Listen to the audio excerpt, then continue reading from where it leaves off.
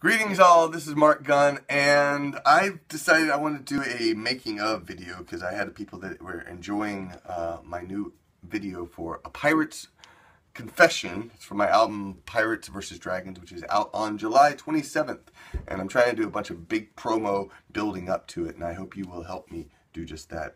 But this is about the creation of it because the idea came to me right before I headed out to Cornwall for my Celtic invasion, and I was trying to come up with some ideas to do some videos. And I'll tell you, I've been really leery about doing videos, making videos myself. I have iMovie, but it's a little bit too much for my head to. I feel like I'm gonna explode sometimes trying to come up with ideas, and good ideas. You know, I've done some videos where I'm just playing music, but I've been reading, trying to read up and trying to learn a little bit about how to make a good video, period. And it's all about building a story.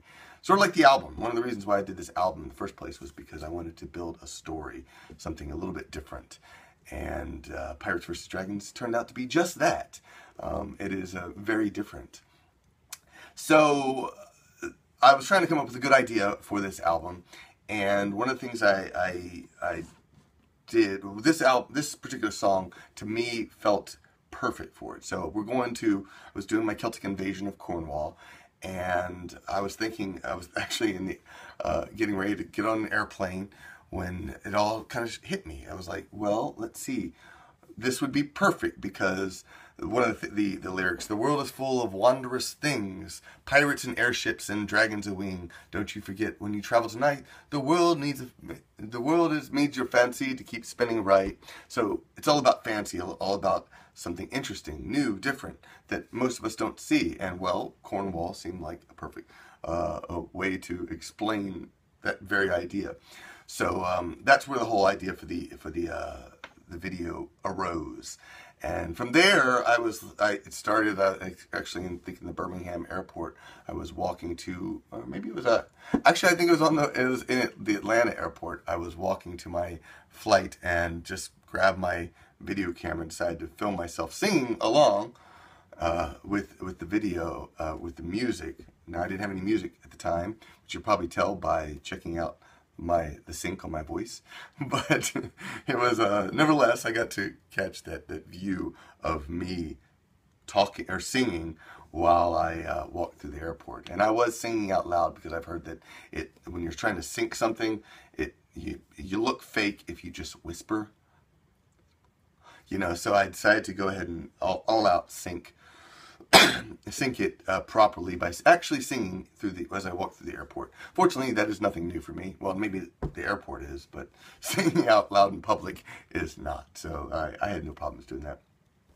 But the ideas just came to me little by little. I started looking for little items, little short videos that I could do, because that's really what a music video is all about. Short little clips, you know, 2 to 3 seconds, maybe sometimes longer, of something happening.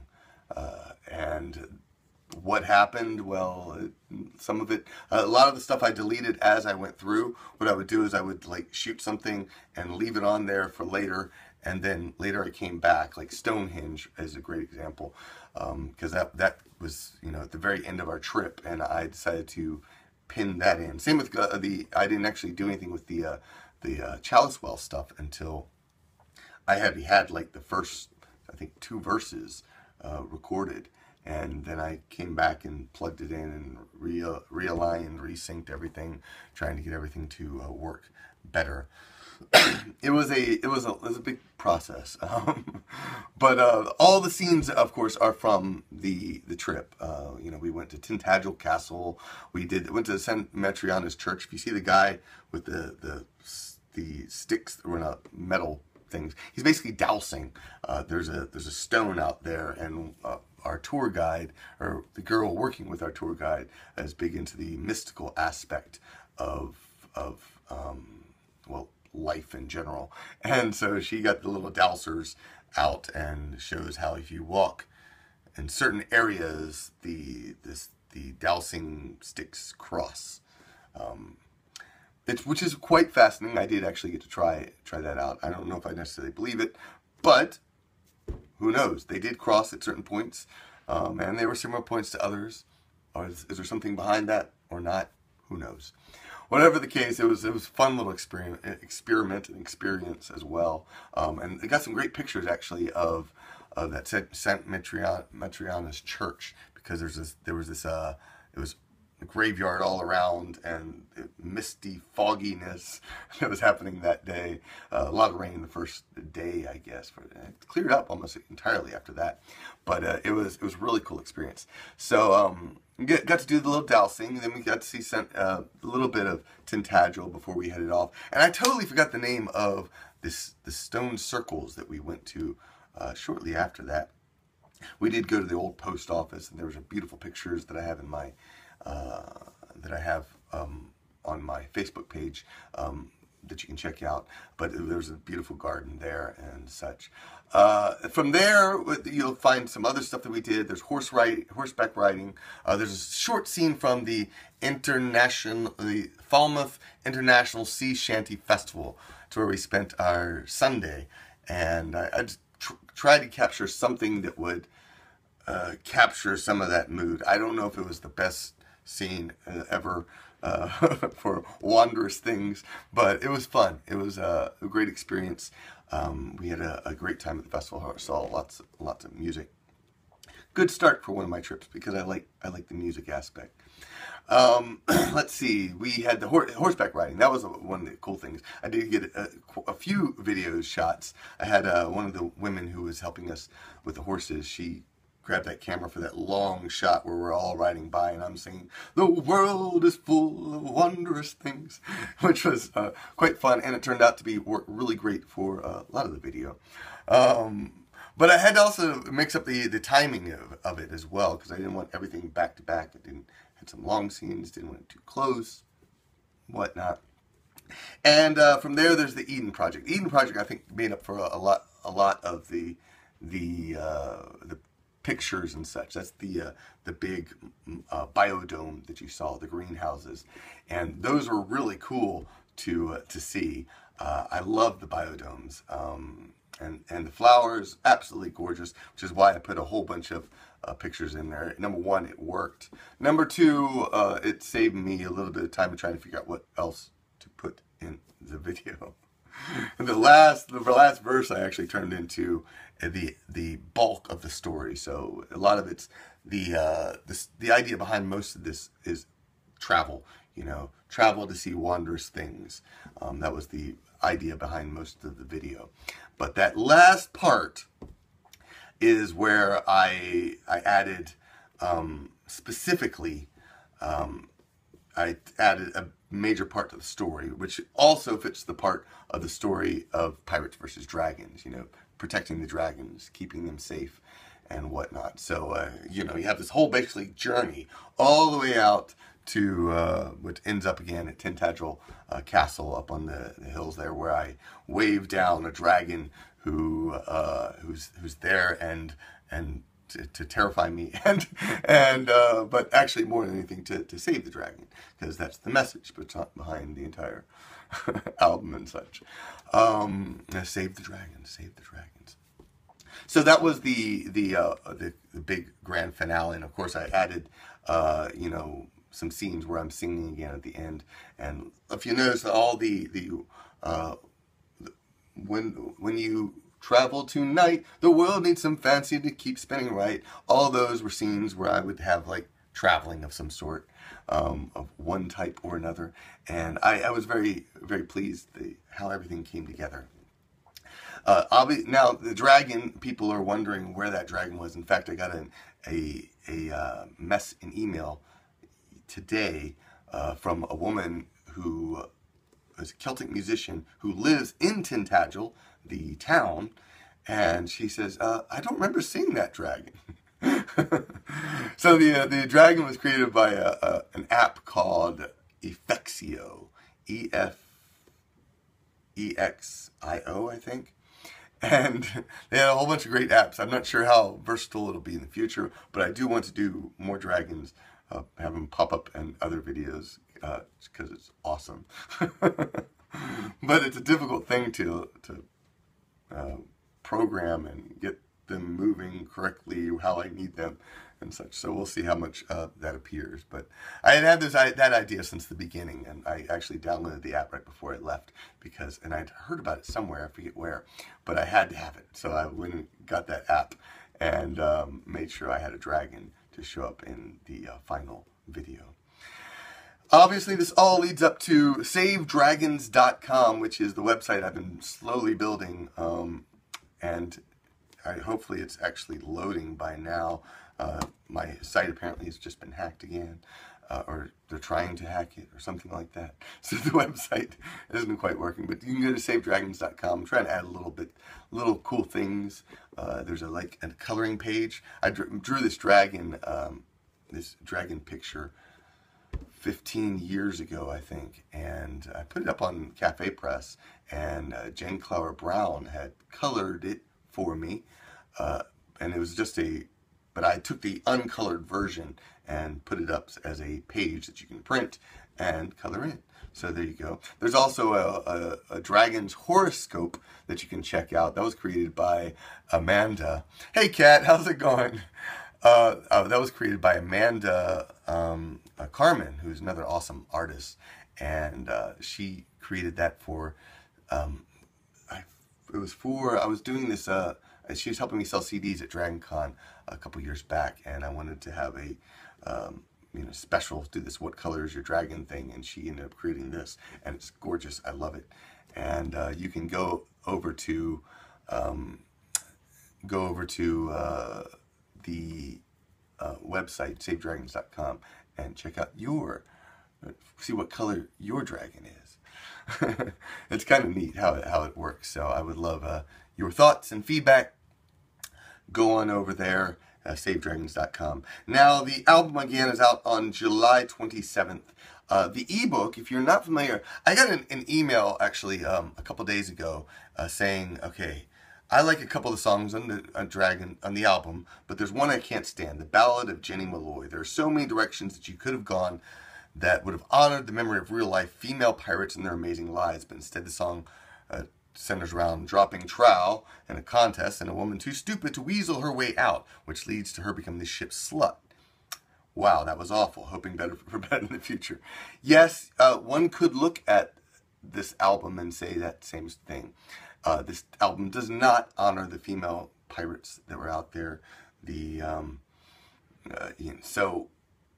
And I apologize for that. I can't really say too much though, because the album is Tony, I think someone said it's a concept album. It's an album that predated, first off, a lot of the stuff that I've been doing now. I had Sheridan Rose write the lyrics for this album 5 or 6 years ago. I was still living in Austin, let's just say that. So before 2008, 2007, 2008, she wrote these lyrics. So that's 8 or 9 years ago. And the album, originally everything was me coming from the perspective of Captain Blackjack Murphy. But because I'm not really focusing on that character, I decided I wanted to have it from the perspective of, me. So all the lyrics, and then of course we created the story that went behind it. And there's a lot of the story that was started, but we kind of built it around and then interjected some of the lyrics as part of that story. Now the whole story was written by Sheridan Rose. She again did an awesome job. Check out rewriter.com, R-I-E, writer, as in W-R-I-T-E-R.com, to find out more about her. But the whole album, the lyrics were all written by her, and she also wrote the ebook. I helped with the concept mostly, and everything else was pretty much written by her.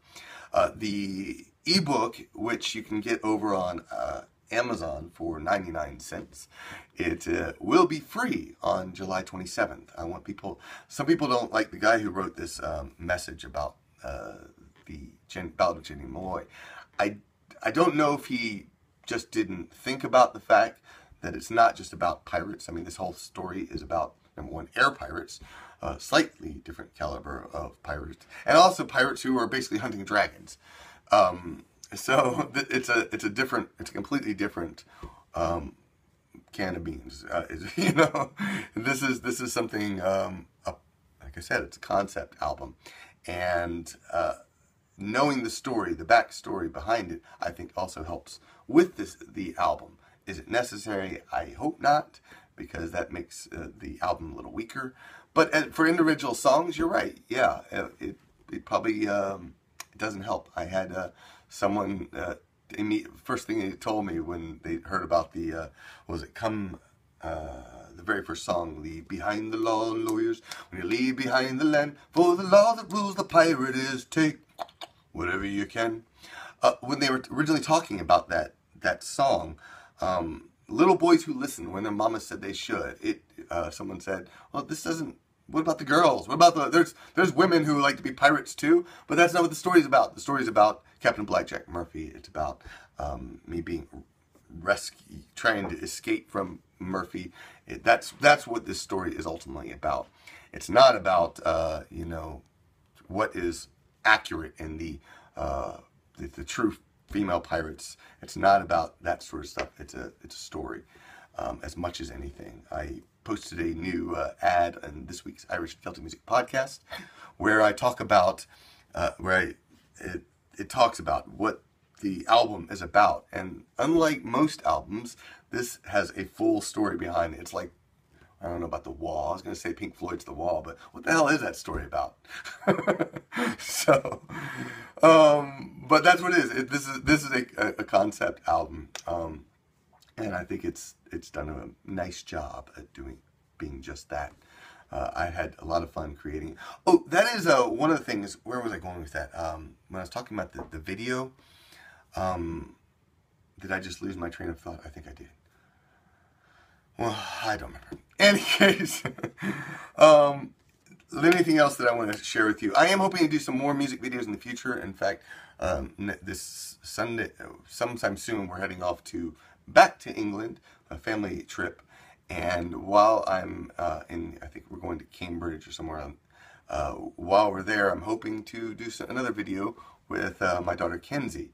I got some cool ideas. I don't know if I can make them happen. We'll see. But I do want to do a music video there. And then the other place I was thinking about doing one is at Gen Con. Again, the tough thing is making the time. You have to make time to conceptualize. Creating the story, that's what I was going with the video. Creating that story is the toughest part. I think in creating the video is, what is the story going to be about?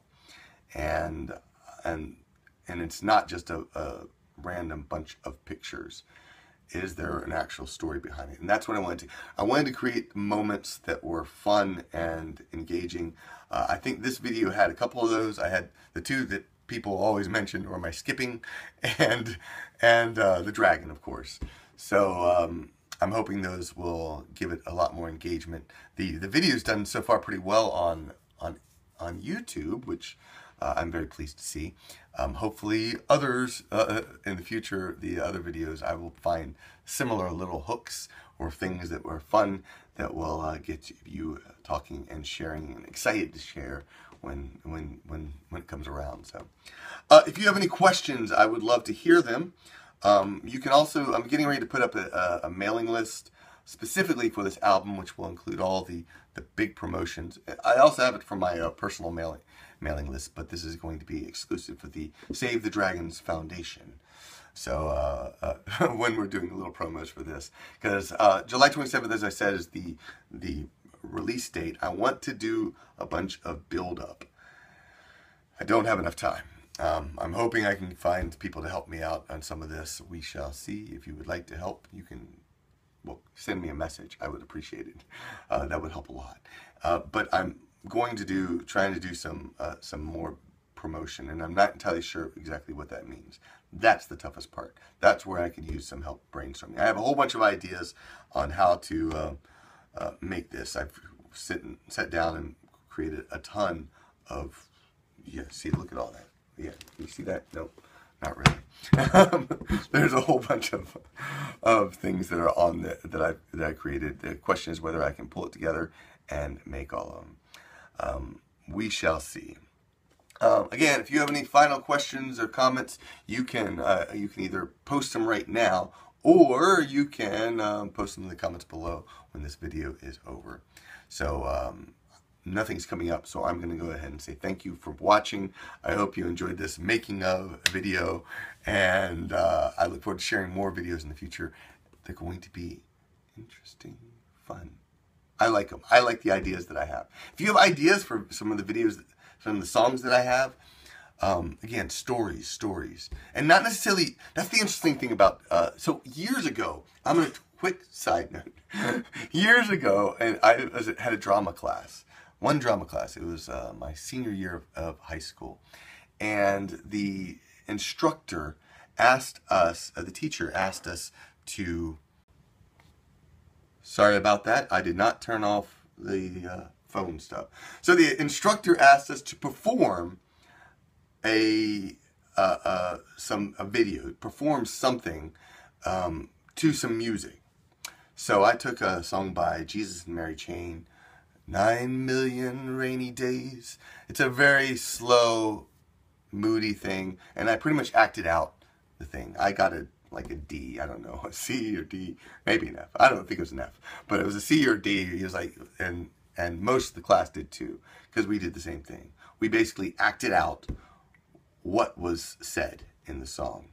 And I've never, this has tortured me for years, because I was like, but it was good, I liked what I was doing. But the video, but since then I've learned that making a good music video is not about, acting out what's being said. It's finding something else. Sometimes it is, but sometimes it's about creating a story, a new story. Yeah, and then one of the video I want to do at Gen Con, which I'm definitely going to need help with, is, it's Hey Ho to Be a Pirate. The wind in the rigging, it sets my heart free, and the life of a pirate is all right by me. So, I don't hang, I have some pirates that I can hang out and do a video with at the Louisiana Renaissance Festival, and hopefully I will. But I wanted something that was different. So, and something that I could tell with what's available. That's the trick. Finding something that's available to be able to create a story. And the story, and I don't have quite a story yet, but the idea is basically using gamers as an analogy for pirates.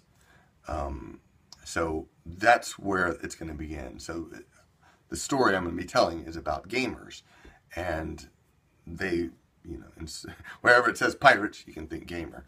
So again, that should hopefully create a visual image that will stick with you. That was my goal again with this whole album, this whole song, was creating a visual image that would stick with you. So when you hear a pirate's confession, you will think of this video.